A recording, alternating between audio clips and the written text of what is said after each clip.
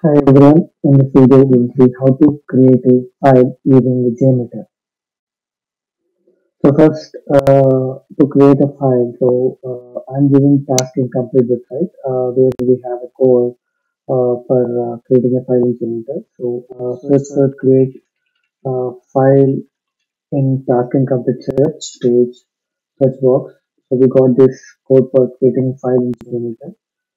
So once we have that, go to the steps what we saying here.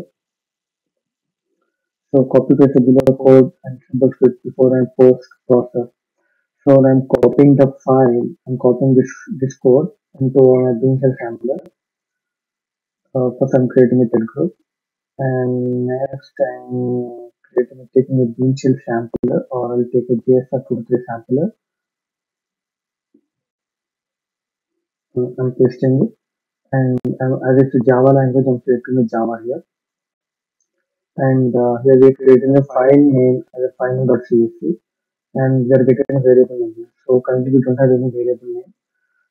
For that, what I will do is we'll add a config element from the CSV. We'll add a CSV here. We'll add a CSV here to the details sort.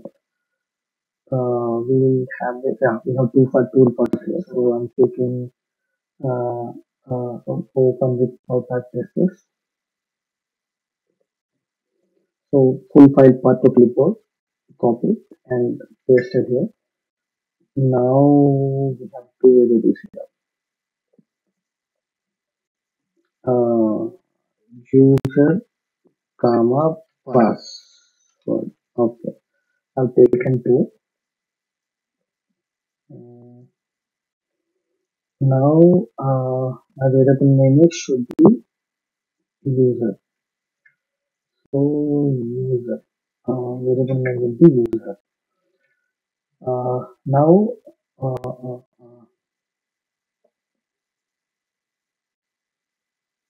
I'm saving it as a create file. Create file. Save. Yeah, now I saved it. Now my test data has a two records. Test user. So I will make it one of the test one because the file will be changed. And I have not mentioned any path here to save the file. So by default that will be saved in the bin folder of JMeter. Bin folder of the JMeter. So first I'm searching for the file.csv. So I don't have any file with file starts with file.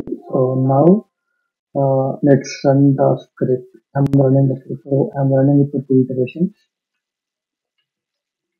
Oh, sorry. I'm running it for two iterations now.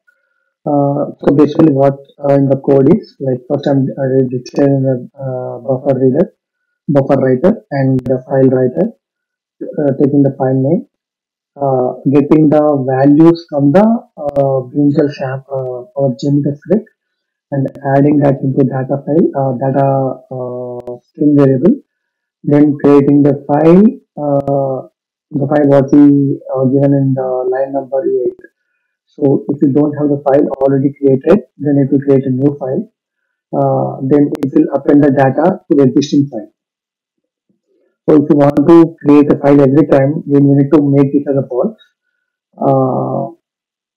not the new file every time. So if you want to update the file on every iteration, if you make it false, if you make this as a false, on every iteration, it will update, it will write the data, you will have the data only what it was executed in the previous iteration. So it will not append, it will override the previous data if you make it this false. So now I am using user only one variable. So if I want to add another variable, another value also, then I am adding this. So I am adding comma again there, comma to the CSV file, and the what's another variable name password. So I will take the password here, and I will paste the value here. Yeah, this is a variable. Now let's run it. It started.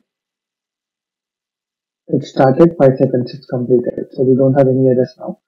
And now go to the bin folder and see for the file. See for the file. Yeah, we have a file with the file name. We have a file with file name. Yeah, go to the file.